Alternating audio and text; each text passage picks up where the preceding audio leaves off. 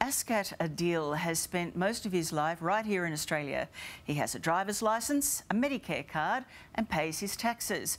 But according to the Immigration Department, he doesn't exist.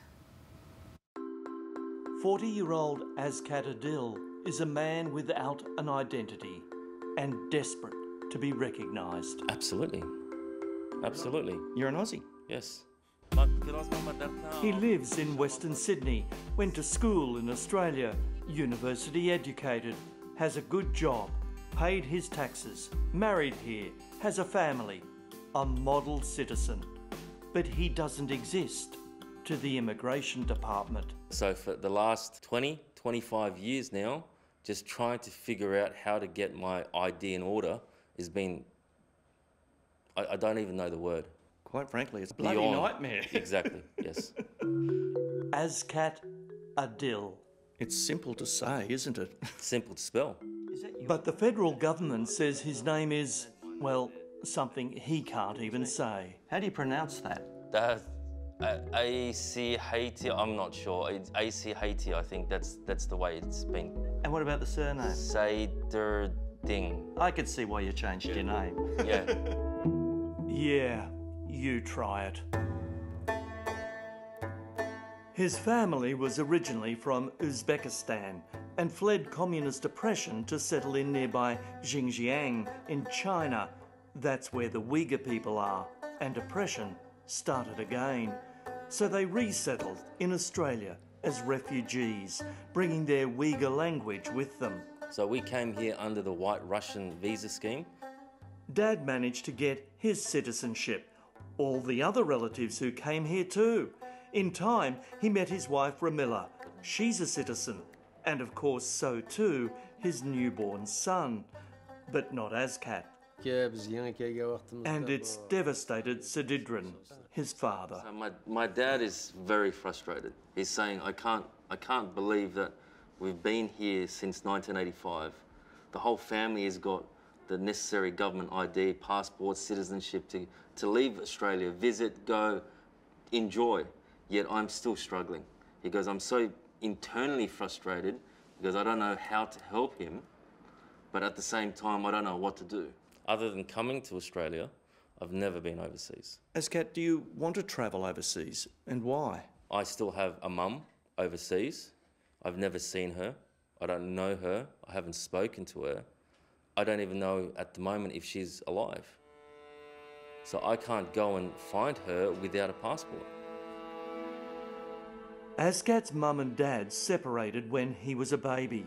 He travelled here on his father's passport, and the government in China gave him his local name, which he's never been called. That passport is now expired, and without a citizenship certificate like Dad's, he can't get an Aussie passport. It all hinges on me not having a birth certificate, because I don't have that one government ID, where I was born, my name. I can't change my name. I can't get proof of citizenship here. I can't get a passport. So the merry-go-round is I go to change my name and they want birth certificate. I can't get the birth certificate because they want proof of citizenship. I can't get the passport because they need all of the above. Back in 2007, he did get one letter from the immigration people. I was able to do half of what I wanted to do, which was to get a documentation or a letter with my name stating that I was a citizen at that time. But they wouldn't actually give me a citizenship certificate because I still needed to provide the proof. Proof being that I didn't have a birth certificate. But the Australian bureaucrats did have a suggestion for him to resolve the matter. So they're wanting me to produce either for myself to go overseas, back to where I was born, and produce a birth certificate. How am I going to possibly do that? How would I leave the country without a passport? It's madness. The madness continues. You see, other government departments recognise Askat Adil as someone who does exist. So you had a bank account as a kid? I had a bank account, and there's me, Askat Adil. The bank didn't mind calling you that? No. Son's birth certificate has Askat Adil as the father. His marriage certificate, Askat Adil. Driver's license, Askat Adil. Medicare. Let's get a deal. This is really ridiculous. His wife Ramilla sums it up perfectly. I don't know, at the beginning, I think he might feel a little bit shame or something, but he didn't tell me exactly what's happening, what's going on. He never seen my parents because we don't have a passport. Do you feel trapped in the system?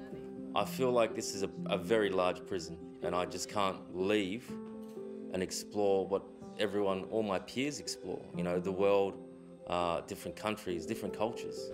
And of course, to try and find Mum. Just help us, please. Yeah, it's been too long. Like, this has been all his life been here. Just help us. It really shouldn't be this hard, should it?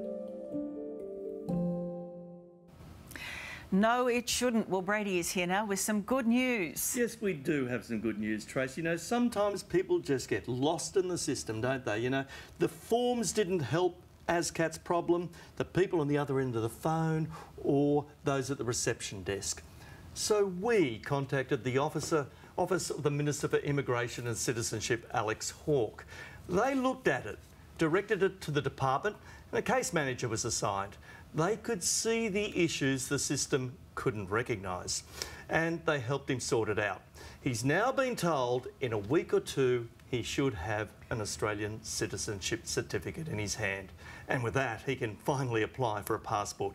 To the Minister's office, thank you very much. You know, sometimes, Trace, you can get lost in the bureaucracy, can't you? But I love a good result. Indeed. Thanks, Brady. Thank you.